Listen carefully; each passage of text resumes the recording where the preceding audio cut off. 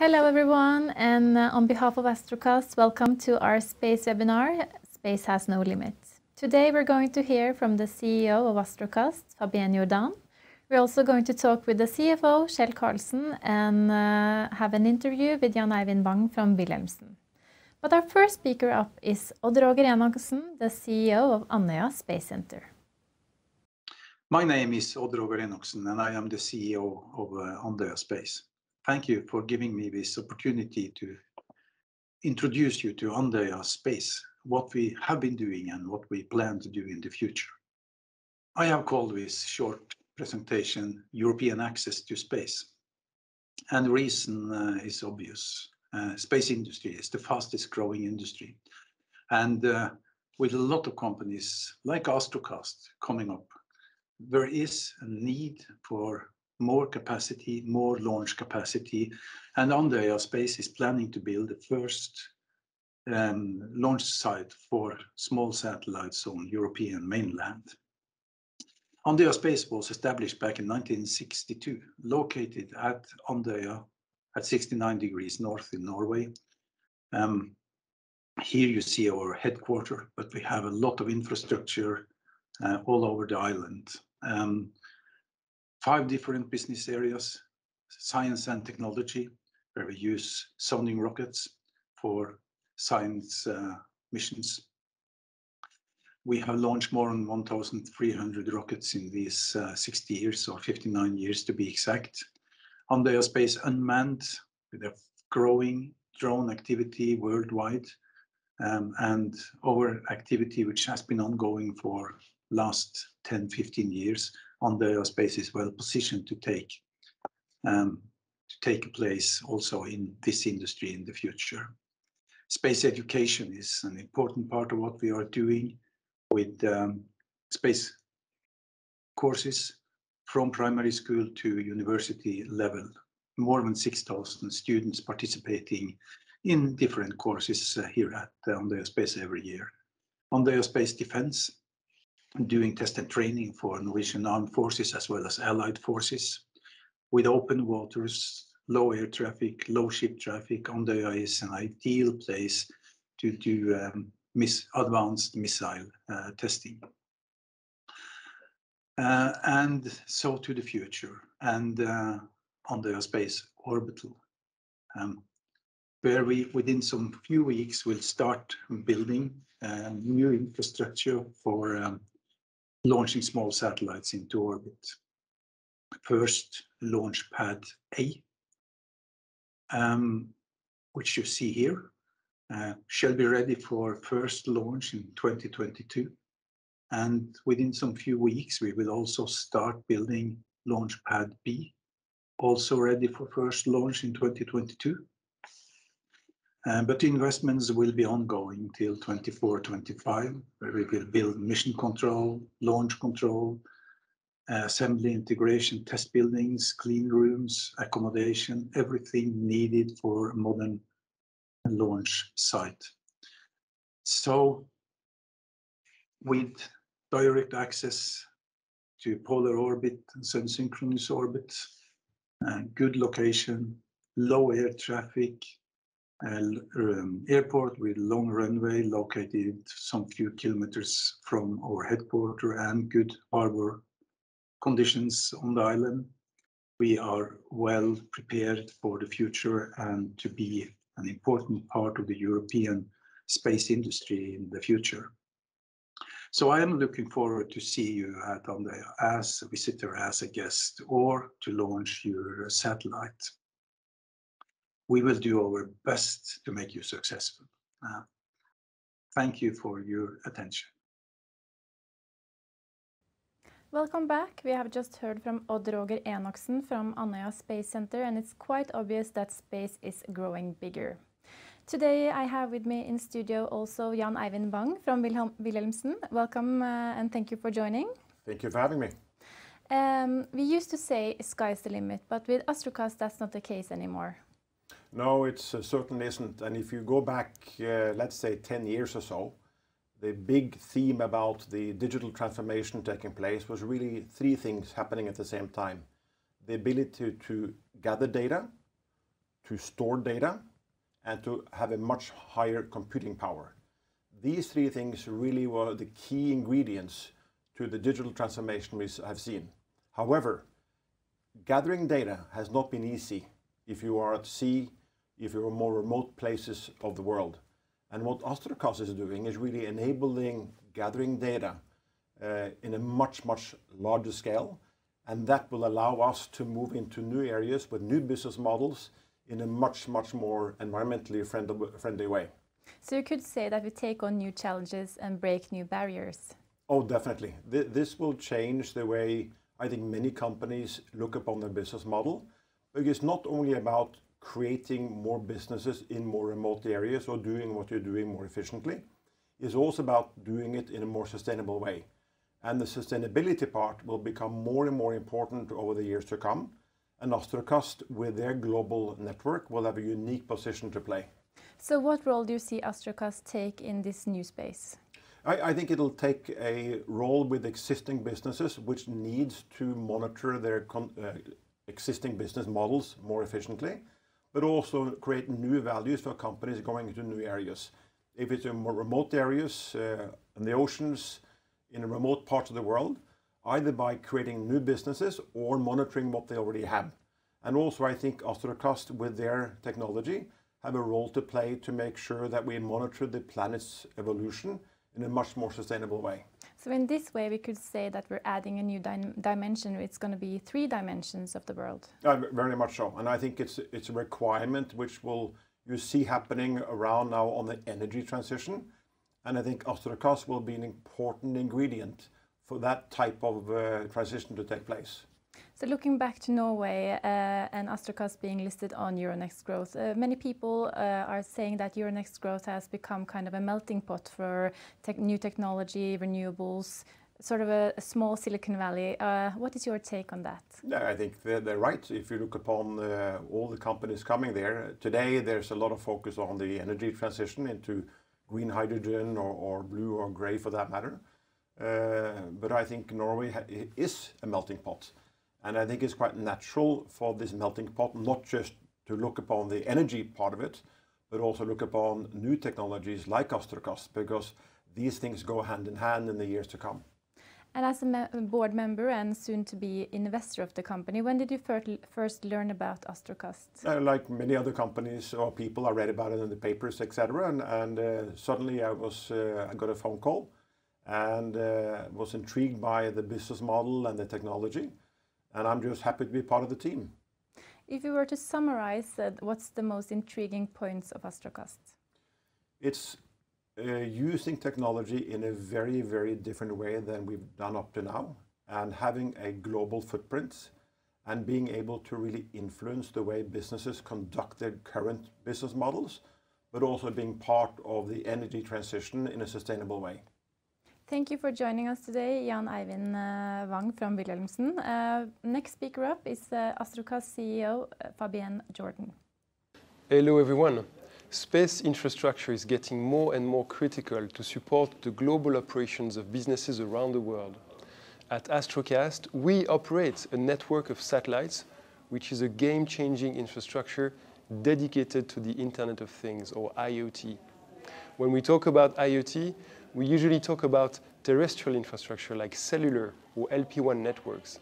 These terrestrial networks cover only 10 to 50% of the globe, and this has always been a major issue for all the businesses that operate globally or in remote areas and cannot communicate with their assets. Business is global, but terrestrial connectivity will never be. So the only option you have to connect a device in a remote location is to use satellite communications. But so far, satellite communications have been way too expensive to really serve the global IoT market that is very cost sensitive. This is why we created the Astrocast network. Thousands of applications in remote areas can now benefit from a truly global and low-cost IoT solution. We can help our customers answer questions like, where is my asset? What is the temperature, the pressure, the speed of my asset? What is the humidity level in the soil? What is the salinity of the water? How much gas or water is left in the tank? If they have a sensor, we have a way to transport their data from the sensor in the field to their computer. So how do you connect assets to our network? It is simple. You need a small modem such as this one that we provide as a product. It's not only very cost effective, but it is also ultra low power, which is ideal for battery powered applications. Now, how does this modem communicate with our satellites? Well, the Astrocast network relies on the most reliable and efficient spectrum available, which is called the L-band. It's the same spectrum used by the GPS system that you have in your phone. It allows us to design a very small and inexpensive antenna, like this one. And this is so essential for our customers as they integrate both the modem and the antenna into their products. It took us more than 5 years of groundbreaking technological developments and 4 successful rocket launches to build the foundation of this scalable satellite network. These satellites are fully designed and assembled in-house, and we operate them from our mission control center here in Switzerland as well. The first 10 satellites of our network have now been successfully deployed in orbit. They have been tested extensively, and they are performing very well. Many customers have tested our network, our products, our antennas, and they confirm that we are outperforming competition on power consumption, antenna size, and cost. Both our hardware products and our data services are really affordable. Now, the unique performance of our technologies attracted key players such as Airbus Defence and Space, Thuraya, Palantir, as well as the European Space Agency, who are all supporting us in the deployment of our global network. The unique features of our system will allow us to disrupt the fast-growing satellite IoT market with a leading integrated solution. Our market is huge and quite fragmented. There are many opportunities in the maritime and shipping industry, in the oil and gas sector, in the agriculture and livestock industry. We are also able to support many environmental applications like wildlife tracking, wildfire detection, monitoring of the climate and the oceans, etc. Every month we discover new applications, new business cases that we can support. And what a great satisfaction it is for us to see major customers progressively starting to expand their IoT strategies and envisioning new business cases based on this new infrastructure that we have created. Going forward, the growth opportunities in the markets we are targeting are significant, and we're very well positioned to capture these opportunities. We have set bold objectives. We have created a strong culture of support and innovation within our organization, and we're ready to expand our reach. As engraved on one of our satellites, space has no limit.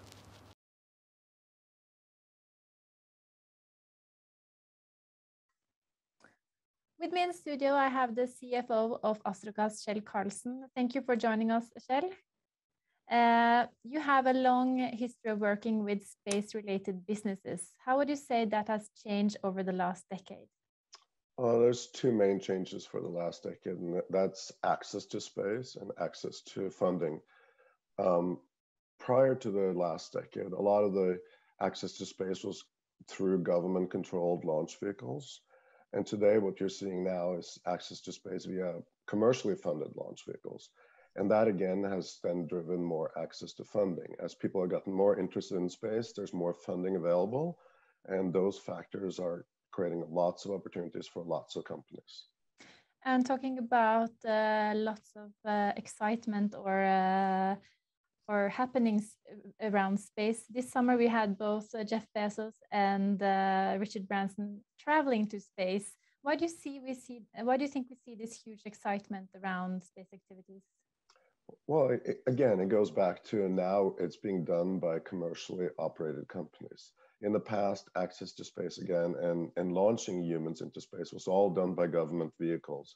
And now you're seeing billionaires like Mr. Bezos and Mr. Branson doing it. And obviously it creates a lot of buzz and a lot of hype. Just look at the launch last week of Inspiration 4 on SpaceX, the Crew Dragon into orbit with 4 non-astronauts piloting a crew into orbit and circling the Earth for 3 days. It's fantastic. Creates a lot of buzz and brings a lot of interest into our industry. And just the achievement that you've seen from these private companies are unbelievable. And we take our hat off to them, and we're very excited about it because it helps us as well. So it kind of creates a momentum for companies like Astrocast?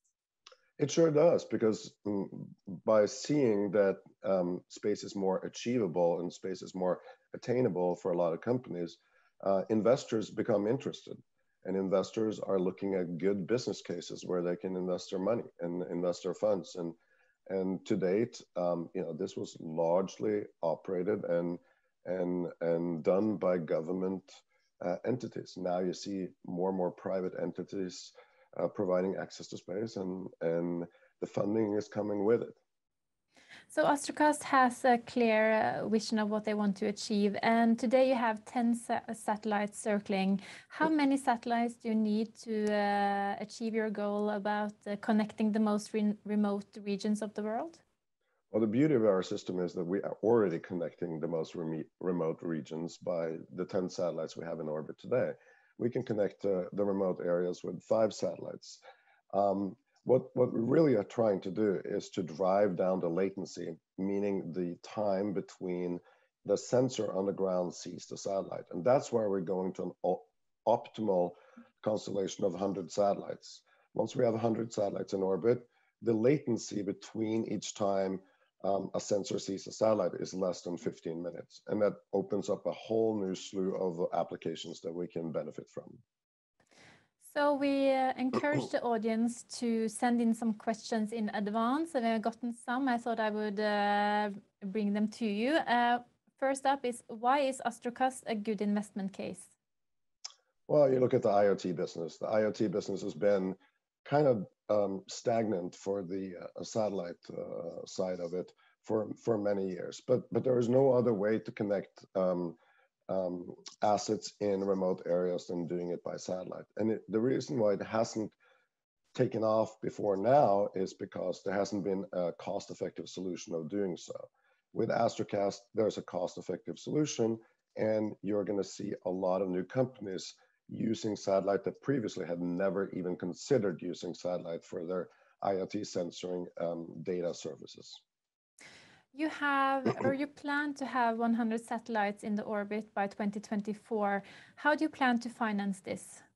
Well, the round we just did and the private placement we just did and the IPO was a good first step. And then we are planning to come back to the market sometime in 2022 to do a secondary offering.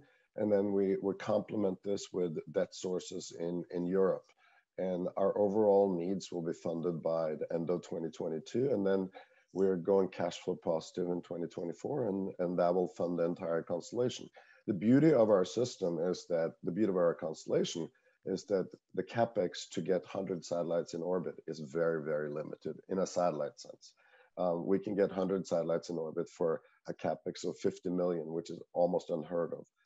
And so the needs to get fully funded is not that great, and that really helps us. And Astrocast is a Swiss company, and people want to know, why did you decide to list on Euronext Growth? Well, we had a long discussions with our advisors on this, and what we see in Norway specifically is that some of the traditional businesses there, you look at maritime, oil and gas, fish farming, they're all capital intensive before they start to make revenue, and very, very similar to a satellite industry. So we felt that the investors would understand our business case, which is key. We also felt that there are use cases in Norway that can benefit from our service, and those two combinations made Euronext Growth a very, very attractive opportunity, and one that we are very, very happy that we seized. And do you consider uplisting to the main board? Well, we've only been listed less than a month, so it's a little early to think about that. I think we're gonna wait and see and take it one step at a time. Who knows what's going to happen in the future, but for the time being, we're extremely happy of being on Euronext Growth. Thank you for joining us, Kjell, the CFO of Astrocast. Thank you, Eyvin. That concludes our webinar. We hope you have learned more about space-related investments. Thank you for joining us and listening in on this webinar, and a special thanks to our speakers. Don't forget that you can follow Astrocast on both NewsWeb, on their website and on social media, and thank you for joining us today.